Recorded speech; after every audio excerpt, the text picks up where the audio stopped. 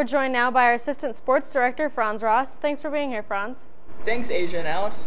The first half last weekend against Buffalo, Ohio State looked to be a team that may have scored 70 points by the end of the first half. However, as head coach Urban Meyer mentioned, momentum was responsible for the Buckeyes' slow second half.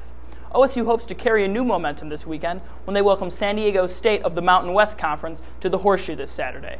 The Aztecs enter this weekend coming off a 40-19 upset from the FCS opponent, Eastern Illinois. On Monday, Urban Meyer claims that the SDSU running back Adam Muema was injured last weekend, maybe the toughest running back they face all season. Meyer is no stranger to San Diego State head coach Rocky Long. The two head coached against each other in 2003 and 2004, when Meyer was head coach at Utah and Long at New Mexico. You know, I've coached against Rocky Long before.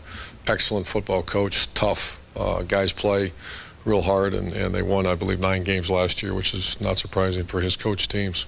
I see a defense, it's an odd stack, 3-3-5 defense that they blitz, bring high percentage of pressures or movement. They're chaos defense that play really hard with some good players. In offense, I think they kind of stepped out of their comfort zone a little bit. They just threw, I want to say 63 times or something like that. There will be good news this weekend for Ohio State. The Buckeyes welcome back running back Rod Smith and quarterback Bradley Roby, in which both sat out Game 1 due to suspensions.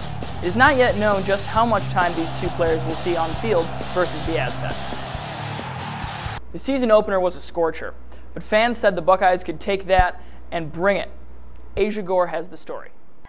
Buckeye fans are always fired up, but 90-degree temperatures left the nearly 104,000 fans sweating as bad as the athletes. I mean, if you don't notice, I'm sweating a little bit, but I will never miss a game. I'll never miss a game. This heat is nothing. We've been in freezing cold weather and scalding hot weather. Nothing stops us. The season opener against Buffalo brought out big fans. We have tickets to all the games this year. We'll be at every single game. Matched by equally as big concession options. Custom-made 2-pound pretzel. You can essentially feed 4 people. But it's the band, not the pretzel, that stole the halftime show with Disney favorites.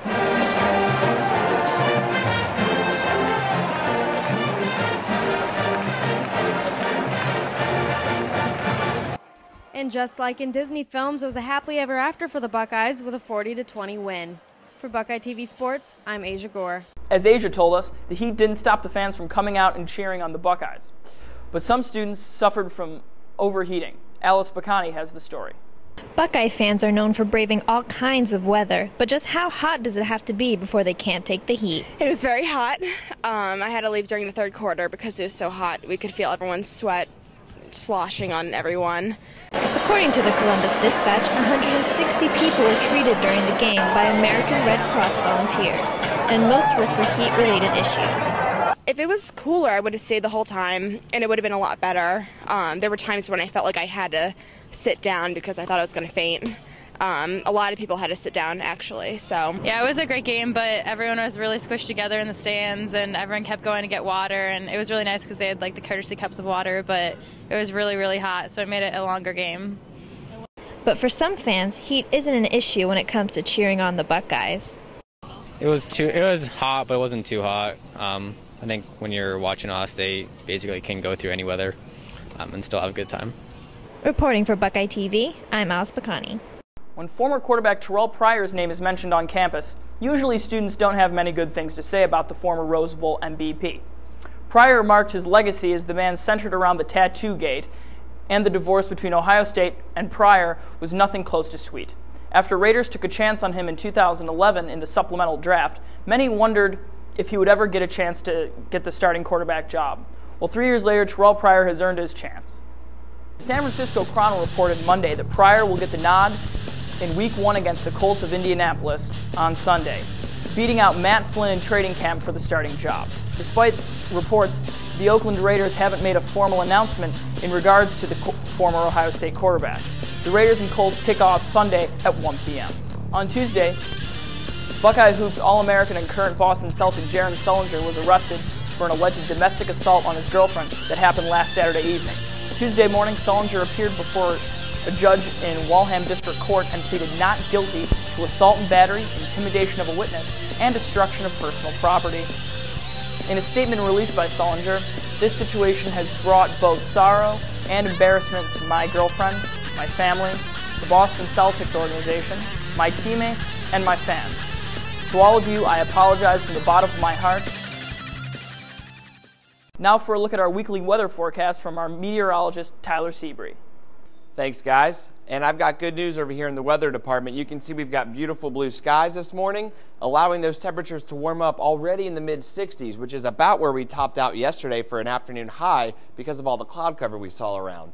Now we've got sunny skies, boosting those temperatures up rather quickly, and we'll see temperatures push all the way into the low 80s today. And the Ohio radar shows why we're seeing all that sunshine. There's no rain to be talked about in Ohio, Indiana, and Kentucky. You've got to go all the way down to the Cumberland Plateau and to the state of Tennessee before you start seeing any rainfall, and even that is very light this morning.